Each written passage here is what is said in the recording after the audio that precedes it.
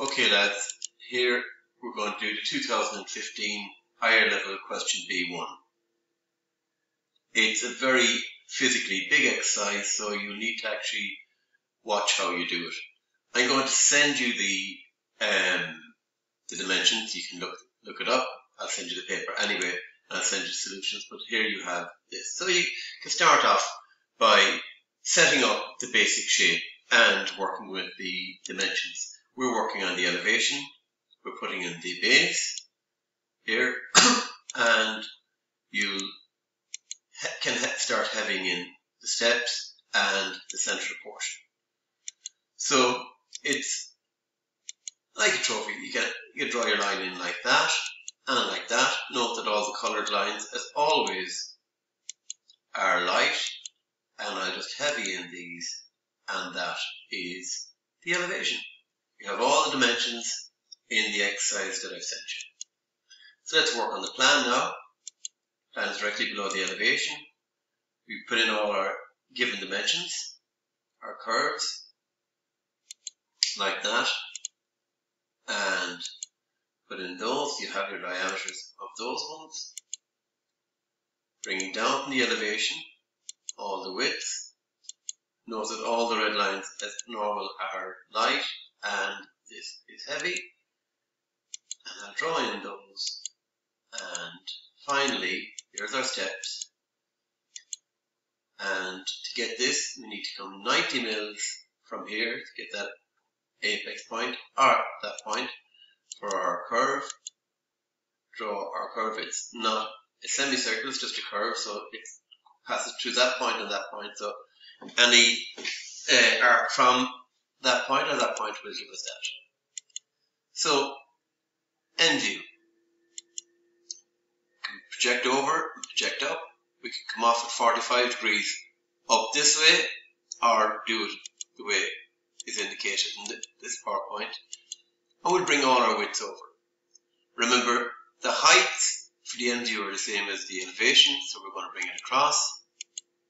And we have that. And bring these lines up here. And we're nearly there. Now, the problem for the end view is this. This is going to appear as an ellipse, or elliptical shape anyway. So I wouldn't get too het up over that. You can see there's a lot of construction lines. So I'm bringing the widths up from the plan to here, bringing them across to the elevation, and I'm drawing in those points like that, and that'll give me that one.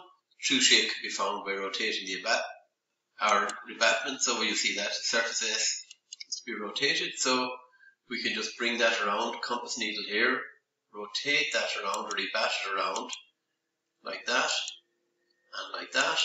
Bring it up to the elevation, and bring it out, and it'll give you that shape. That's a true shape. Wouldn't get too upset over that. The marks allowed for that are fairly small. Okay, lads, we're going to take a look at 2015 higher level question part B4, and that's a development question. So let's draw the given plan and the elevation to the dimensions given. There you have it. Two circles at the bottom, your heights alternatively as dictated on the exam, and there you have that. Come over and draw the end view. Now, you know you can actually come over here 45 degrees by drawing a straight line down, or doing it this way, 45 degrees, bringing them over, bringing them up. What that does, it transfers all these widths up to the elevation. Okay, so there's that point there, there's that point there. And I'll just continue it up. There's the elevation. Now, we know looking in here, that's truncated, that's a cut cylinder. So we know we've defined what that looks like. So we're going to need a few more points. It's going to be kind of elliptical shape really. So we know that point here would be straight up here. But these two, so I've got these 2 points. Brought them down here, we'll see what that looks like. When I bring them up to the elevation, you can see that. Now, let's divide that into 30, 60, 90, 120, 150, 180. And let's bring those points up. Now you can see that point is already brought up. It's in line with that, which is handy. And bring these ones up to the elevation, the green lines here on that. Bring them across to the end view, like that, and like that. Now where am I getting those widths from? Well, there's the height, there's the width, and that gives me that one. Here's the height here brought across, because they brought that up here. This will just track it up here, over here, gives us a height. Let's track the width, over here, up there, gives that point. So now we have that, and finally, our last point is the center, and that gives us that. Now, it's the elevation, plan, and elevation. What's the next part? Well, of course, the next part is the development. So we can shade it in and make it look nice, like that. Okay. Generators can be used to complete the development of the curved surface. So, divide a circle into plan into segments. This locates the generator of the surface of a semi-cylinder. Exactly like our truncated cylinder. Remember, that's a cylinder. That's a cylinder that has been cut. So divide it into 12. We've done this so many times before. Bring these points up to the elevation. So there, if you make that 0, 1, 2, 3, 4, 5, 6, 7, 8, 9, 10, 11, and 12. Whatever numbering system you want. And you can project the heights over from that. So, use a compass to measure the distance between the generators and the base and apply the distance to the development. So, what do we mean by that? Take that dimension and add it up here 12 times. We know each one of those is the same, the distance between the generators. So I'll mark them off here. So take that dimension, mark it off. Start with 1, 2, 3, 4, 5, 6, 7, 8, 9, 10, 11, and 12. Now remember where I get those from? I got them from the plan. Right? That distance there to there. That's what that indicates. The height of each generator projects from the elevation. So, if I just take that one, what height is that? It's over here. What height is this one? It's the same height as that. These two heights are going to be the same, as will that, and so on. So let's just bring them over, like that. All over like that. See the heights are brought over from the elevation. Projected over. Now remember that, play this over and over again. So did you get it right? It's just a matter of following the points. Pause it when you need to pause it. That will give us that situation. We get their base. And I have now can mark these off if I want to get an incremental proportion of it. So see that little piece here.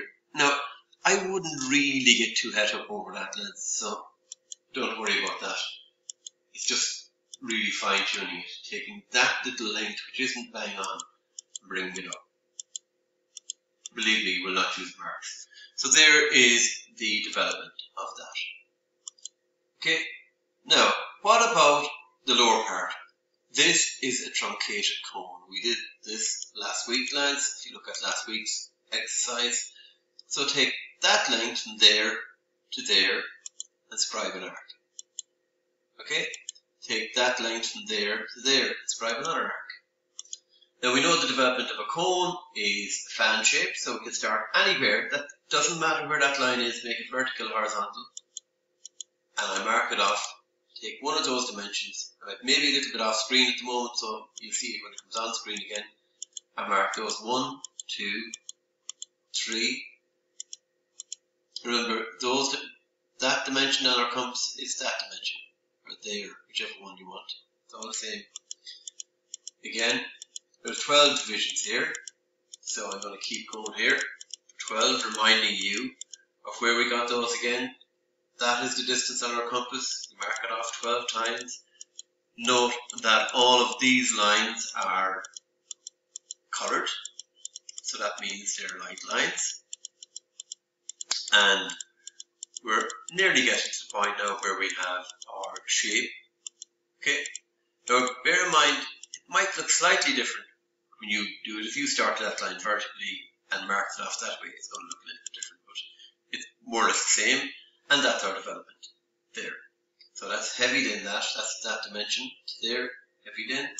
And remember to keep dotted lines for your development. Okay, lads, I'm going to, we'll take a look at question 5, possibly. No, I won't at this point. Okay, lads, question 5 is our transformation geometry.